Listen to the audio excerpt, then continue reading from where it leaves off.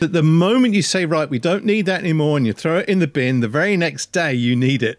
That's it. That's the way it works. The conversation shouldn't be a battle to see who can beat someone down. No. Yes, it should. Yes, it should. It's a battle. It's lip sync battle. That's exactly what it's meant to be. It's meant to be a game. No, it's not.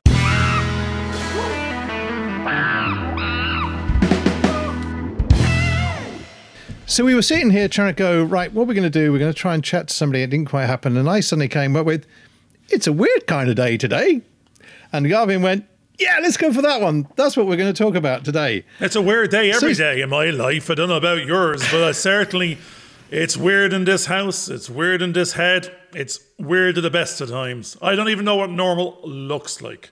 Actually, I don't want to know what normal looks like because that's going to be too damn boring for me.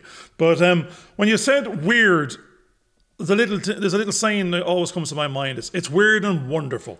And it's a weird and wonderful day today. It's good to be alive. You don't have to be doing something. You know, actually, the strange thing is you're meant to have days like this. Just stop. Just think. Just pay attention to what's around you. It's a weird day today. It's a nice day today. It's good to be alive. I think that's the thing. It was weird because the things that I was thinking I was going to get to do, it wasn't happening that way. So it was you had to then untangle what was going on in your head and start to streamline things a little bit more and start to appreciate what, as you said, what was going on. Because I remember we're doing the artist way. I'm doing morning pages, and I was writing along, kind of going, hang on, I've stopped here. The flow's stopped. What should I do? Oh, what's happening outside? What are the birds doing? What's the trees doing? And they were still. And there was no birds flying around. There was a few dark clouds. And I went, that's weird. No, well, I'd say... they're not doing anything out there either. What we were chatting before, the far side, until you will try to observe them. They were having a grand old day, chin wagged about God knows what. They were having a smoke in the corner, drinking a bit of scotch, shooting the breeze, playing poker. And then you looked in out the window and they all just stopped, had a little tweet, had a little natter, fluttered a wing or two and fecked off. You know, so we don't actually... No, I think what they were doing today, they were looking out the window going, hang on, George he's not looking at the moment, so we have a crack. Oh, he's coming back. Quick, hide. No, I mean... Where the birdies gone? I think we want more weird and wonderful days. That's what we're trying to get into our lives. It's not, I'm too busy. I had this plan. My plan was all these lovely tasks in a row to use up my hours and kill the day.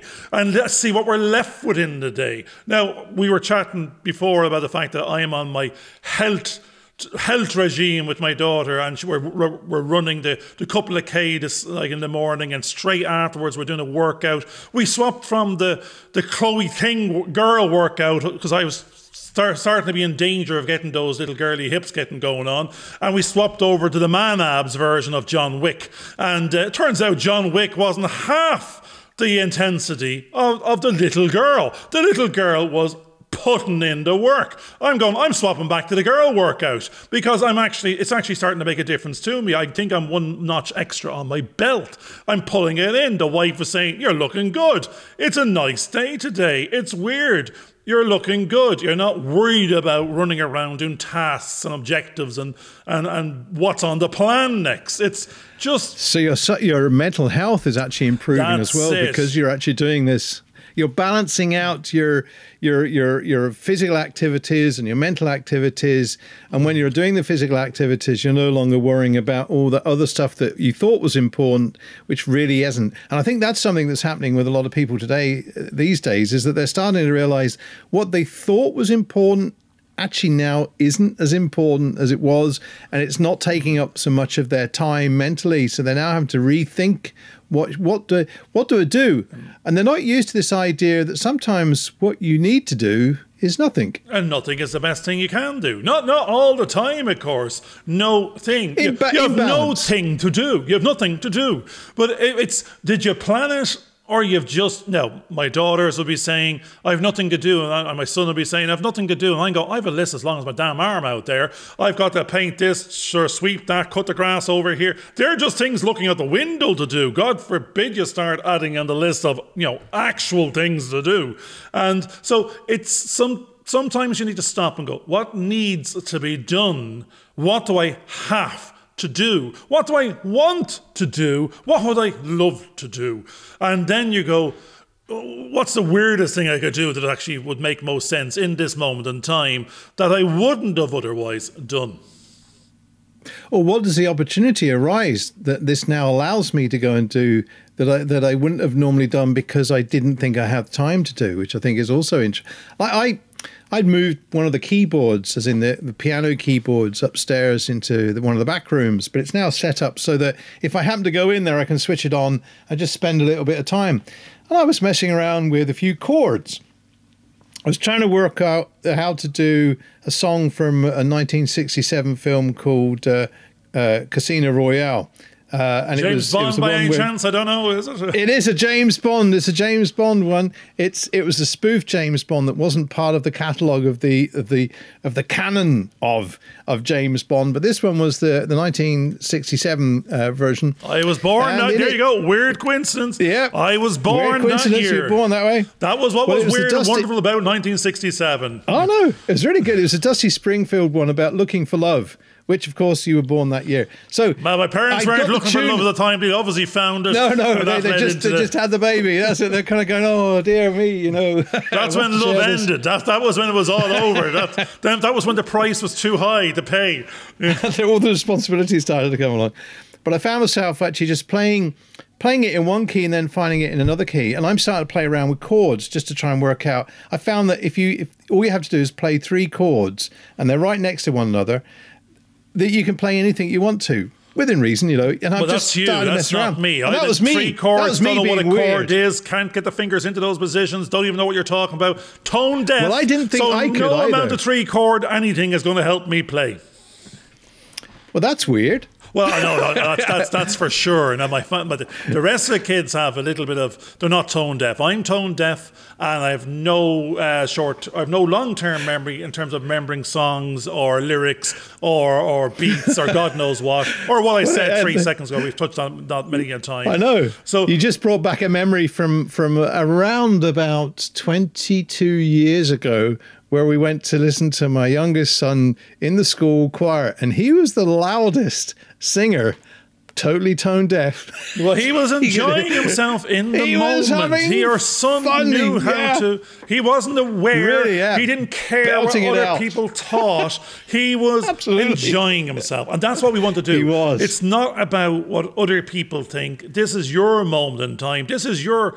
You can be weird if you want to be. You can have. You know, it doesn't matter. One person's weird as someone else's norm. Like, oh no, don't get too weird. I thought there's an awful lot of weird stuff out there, but no, actually, a weird to me was yesterday. I found myself with a half an hour to spare, and I says, and nothing to do. So I sat on the sofa and I covered myself in a blanket and I put on one of our podcasts and started listening to it. Now the wife thought that was ultra weird.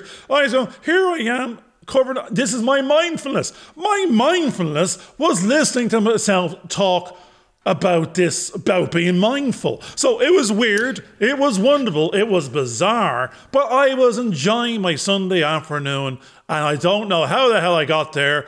There was no amount of uncertainty or probability in the universe that I would have, sort of bet on with Paddy Power to arrive on it. But it was spectacularly weird for me and fully enjoyable. So please go off and do something strange, wonderful, and something that will you've always wanted to do but felt as a little bit weird on the side. And I think it brings us back to that idea that we don't do things because we feel that other people will criticize us for doing those things. And these are those opportunities where we say, do you know what? It doesn't matter. Who's it hurting? It's not hurting me. In fact, I'm getting so much more out of it. It's not hurting anybody else.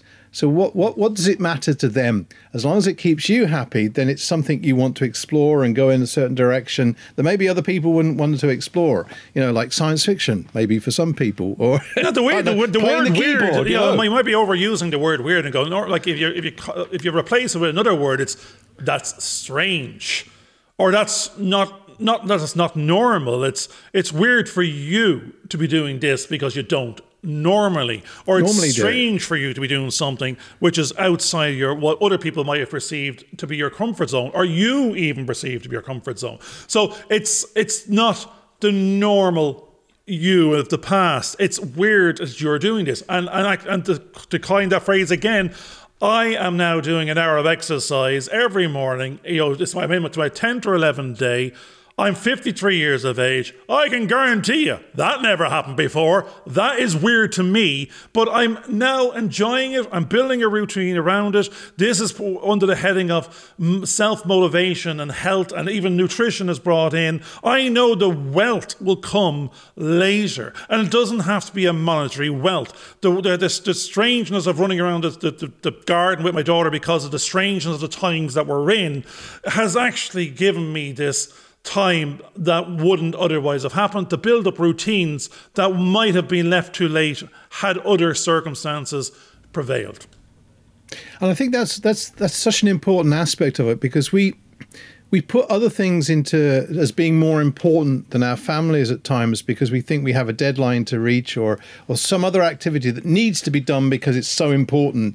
And yet quite often the most important thing is to cut that out and spend that time with your family, especially as they're growing up, because eventually the job won't be there in the way that you thought it was. It might be either gone into a different job or you're doing some other activity.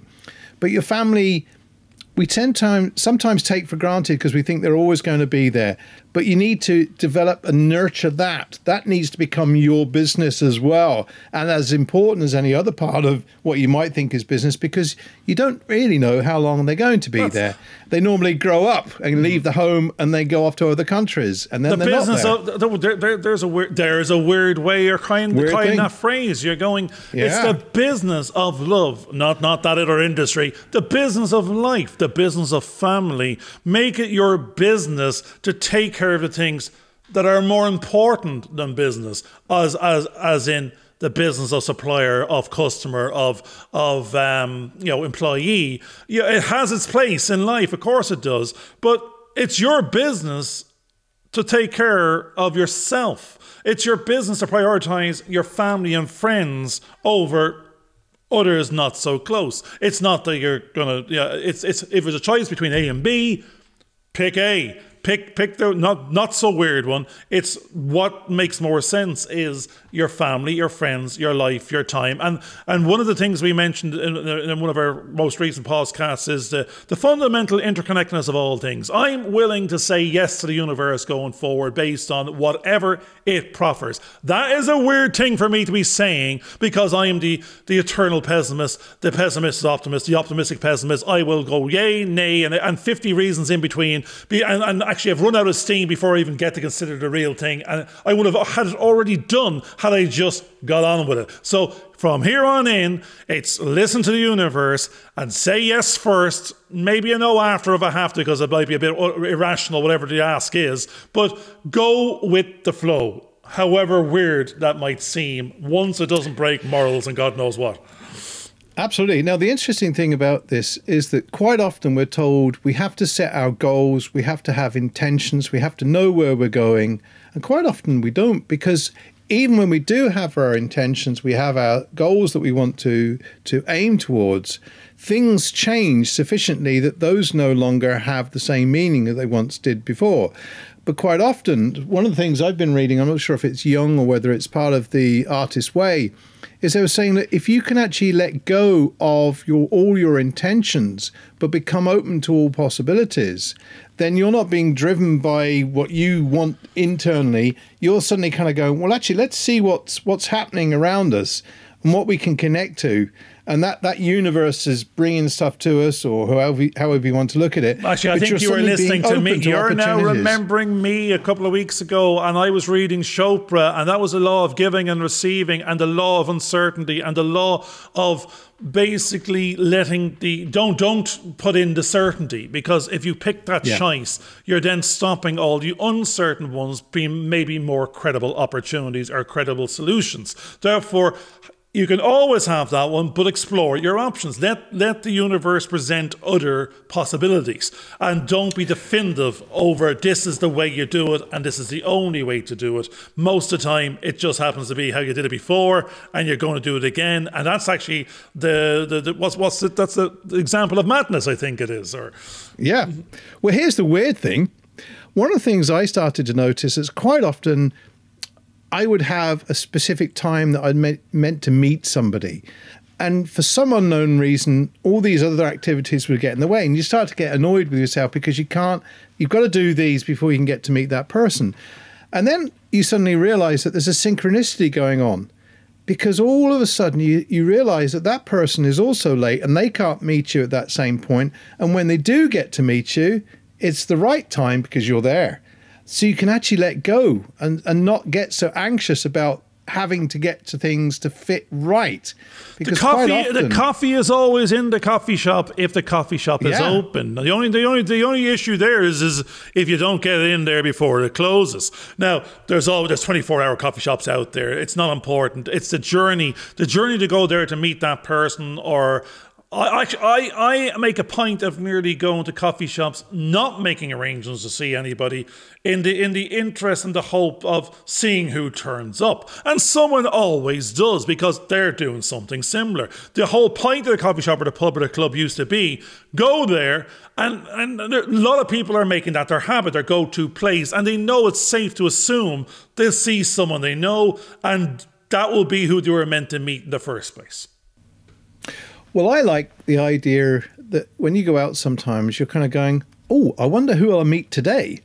And there's that sort of anticipation, that excitement of the unknown, because you're now going out there open to all possibilities with no intent. And you then suddenly find that someone that's come to your mind sometime during the last few days suddenly pops up. Or you suddenly get this idea in your head, oh, I wonder if such and such will ring me. And the phone suddenly rings and it's them.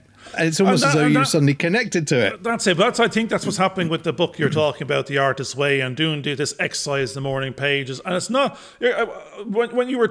What was weird to me, you were talking about, I had to go off and write this 3 to 5 pages in the morning for 16 weeks or whatever. And I go, what are you writing about? I don't know. What are you planning on writing about? I have no clue whatsoever. You go, oh, that's weird. No, it's not. No, what's weirder is I'm doing it. I'm sitting down for half an hour in the morning. Right now, my pages might be a bit shorter than George's. They won't be as flowery. They'll probably have a lot less in it. And I'd probably be me looking in a mirror, talking to myself and just dictating. But I mean... I am doing it, and I'm saying, I'm now, instead of talking to the universe, I'm writing to the universe, and surprisingly so, what's weird, it's answering back. Yes, because what's happening is that you're going through a process of writing and listening to your own thoughts that's inside your head, and the universe can come along and start to direct those thoughts and say what you should be writing down. And things will come to mind that you hadn't thought of, and you're kind of going, "Oh, that's weird. That's interesting because that's linking into what I was thinking before, or I hadn't thought of that, and maybe that's a really good idea of something I should be now trying to look into in a little bit more depth, just for the sheer hell of it, not because I have to get anything out of it, but just because." Wow, that's come to mind and I'm interested in going. That's what's coming back to, it's what's seeping back up. Are these things important? And strangely enough, and weirdly enough, if what's seeping back up out of the subconscious, maybe projects you thought of before and then put on the long finger and they seeped into the archives of the mind, never to be seen again or heard from because too much other fluff is in the way since, in terms of basic normality of living everyday life and the mundane, from washing the dishes to driving the car to get petrol and God knows what. And those few pages of writing, or what it's really doing is quietening the chatterbox, stilling it to let the universal flow in, to tap back into both my subconscious and the universal subconscious of what might be important, what might matter more. Would this be a good idea to do? And a couple of projects just seeped up, if you want to call them projects. And now what I put on the long finger before, I'm finding I'm going to make time for. I believe the universe wants me to do this. I don't know why yet. I'm not going to question it because I've already said I'm going to say yes. We're going to go with the flow and manifest the weird and wonderful.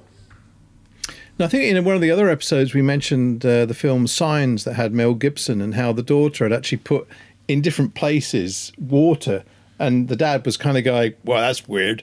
And she was kind of going, yeah, but it's bitter. I'm just going to leave that there. And she left it all over the place. All of a sudden, everything was put in the right place when they needed it to do a piece of action later on in the story, which we won't tell anybody what it was, but it was weird. Man, you've just weird science is what pops into my mind, and I'm trying to remember. Weird science, yeah. There you go. You probably remember it better than I do. I know there was a hot-looking bird for teenage kids, and they built their own one because they couldn't get a date. Something or other, Brooke wasn't it? Shields. Yeah. Is it Brooke Shields or Brooke someone else? No, it wasn't Brooke Shields. Somebody else, Brooke or something. Yeah, it Brooke was Brooke someone Shields. else, not Shields. That's who it was. Not Shields, that's it. Weird. Doesn't matter. Just some hot totty if you're 16 and want to build yourself a date and you have a little bit of technology to hand. You can probably do an awful lot more these days with the tech at hand. I'm not even going to go into that. I'll be afraid to mention it to the son as a, go off there in your 3D real engine, God knows what, and build yourself a bird.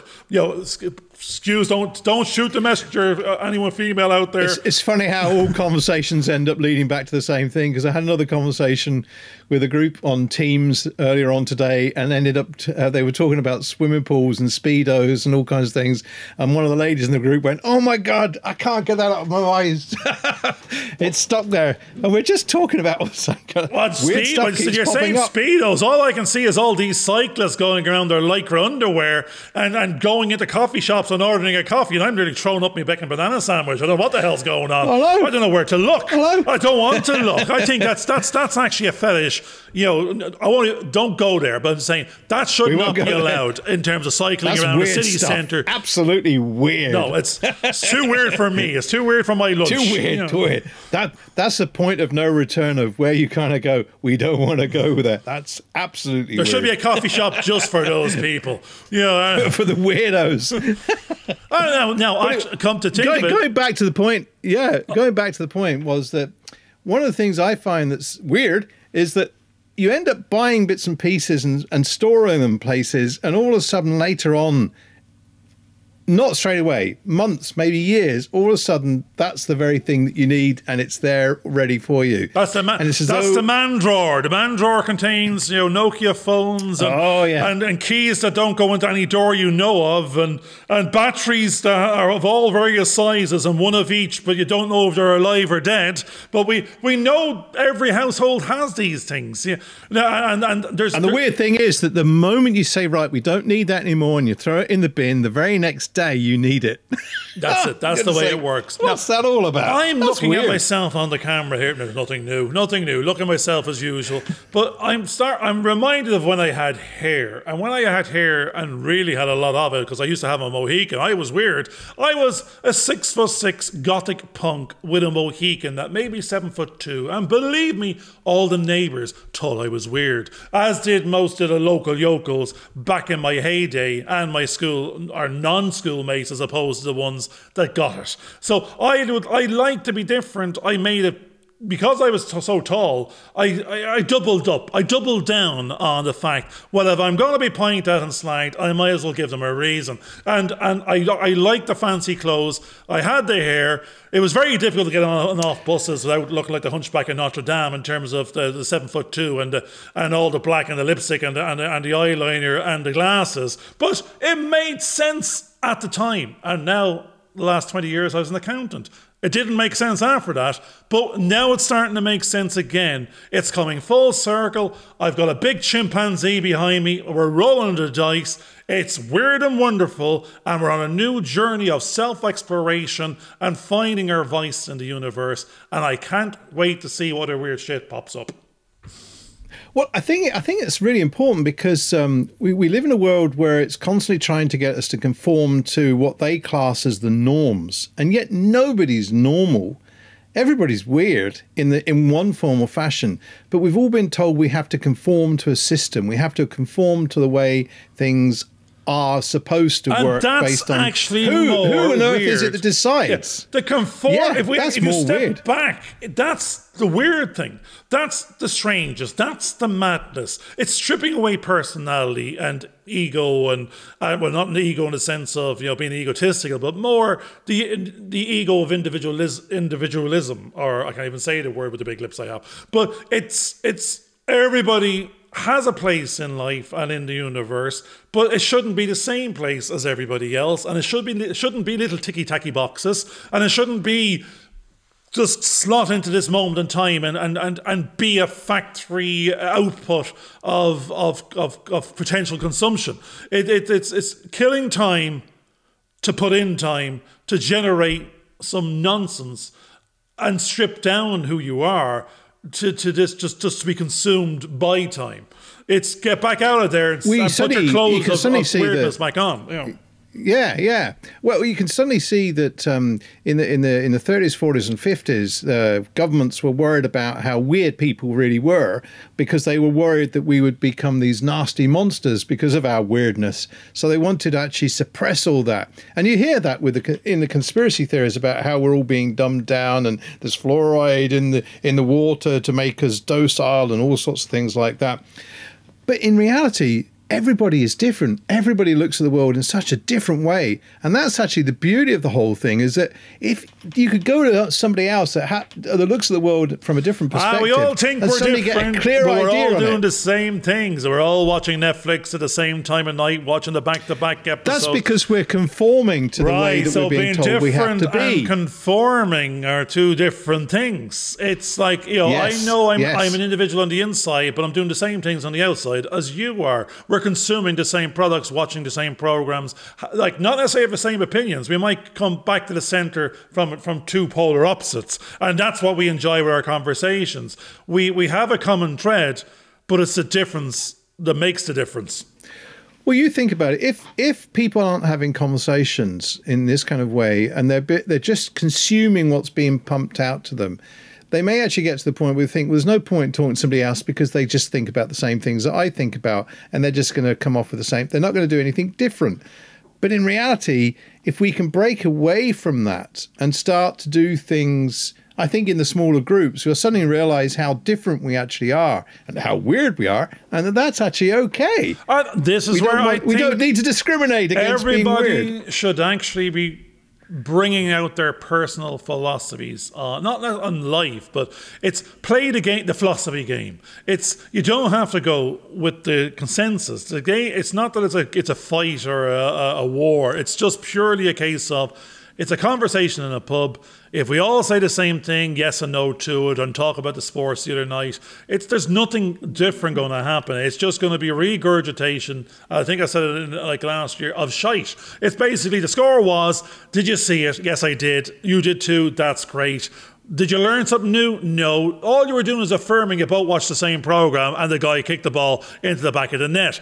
Brilliant. Did you enjoy it? Yes, I had a great time. But now it's your turn to talk about something else, your opinion, how to make a difference, what you're doing different there, and that's more interesting in my opinion. Yeah, and I agree with that, because I think I actually look to have conversations with people that believe something totally different to me, have totally different interests, purely because they have that different perspective on life, and I'm interested to hear what they have to say. And it shouldn't be a battle. A conversation shouldn't be a battle to see who can beat someone down. No. Yes, it should. It's a battle. It's lip-sync battle. That's exactly what it's meant to be. It's meant to be a game. I think that's your opinion, not mine. I like a little battle, but no, it's like risk. It's not war. It's a little battle of egos, a little battle of opinions. It's a little game. Gamifying conversation. But I think the great thing is that by having the opportunity, like we're having these kind of little banters backwards and forwards, but we listen to what each other's doing and saying, and then we come back with something that's your alternative. opinion. I ignore absolutely everything you're saying. I can't wait to get back on the air. I know. I was kind of thinking back to when you listened to our podcast, and I was actually thinking to myself, what happens when I talk? Do you turn the volume down? I'm only listening to you. And then the volume, that's the weird thing. I'm only listening to you because it's the first time I've heard what you said. Because when we made it, I don't have a clue. Which is actually wonderful, because basically what it means is that when you go to listen to each of these, when I've assembled them, it's totally fresh and totally new. And weird, because there's another person actually there talking. I didn't. I only noticed then that you were there, and I think you said earlier on, or even yesterday, that you're talking more. You get more in. I'm going, you did? Oh no, I'll have to reweight that. That's not happening anymore. This is, it's the Garvin and him Podcasts, yeah, or will be down the line, of course. He just doesn't know it yet. He's dead man walking. Doesn't know that yet. That's a story for another day. Yeah. But no, he has to. I'm a figment of his imagination. I'm the weird guy sitting in the back. You're my alter ego. That's the whole. You're the battle of wills. That's the whole point. You are meant. So what it actually means is that eventually what we'll have is we'll have two little Georges on Garvin's actual shoulders, one saying one thing and one saying the other one, just to confuse him a little bit. And again, as I said, I'll be ignoring both. The weird thing is, if it wasn't for George, this wouldn't be happening. Now, in my head, I think I would have got around to it. I might have. I more than likely. Yeah, it would have been a different timeline. It was that incentive of stepping out into the weird and wonderful world of the unknown, making friends and influencing people with someone you didn't know. How you could even have met each other was through social media and through this serendipity within the universe of going, I want to do something. I don't know what it is. I sort of have some sort of idea. And it's going to be to do with filming. And the filming is a wide catchment word. And what it really was this. It was podcasting, vlogcasting, having a voice, having an opinion, having a conversation, and letting it out, letting the cat out of the box to go shrilling off into the universe, screaming like a hyena, to let the universe know it exists. It's no longer in Schrodinger's box. It's escaped. It's out of the box. That's what this is about. It's not dead. It's not dead. It's got nine. No, it had 9 lives. It's got 8 left. It's going to use them. I think what's really, really good is that we had no idea what we were going to be talking about today. We've been choosing words to actually do topics, and today's one became weird only because I briefly said it's been a weird day so far, because we suddenly became open to the universe and allowed things to happen and enjoy the conversation that we've now had a chance to discuss. So enjoy the weird really and wonderful, and recognize it for what it is. Thanks a lot. Thanks for listening to this episode, and we'll look forward to you listening to us next time round. Hope you enjoyed this video. Please subscribe and click on the bell for notifications.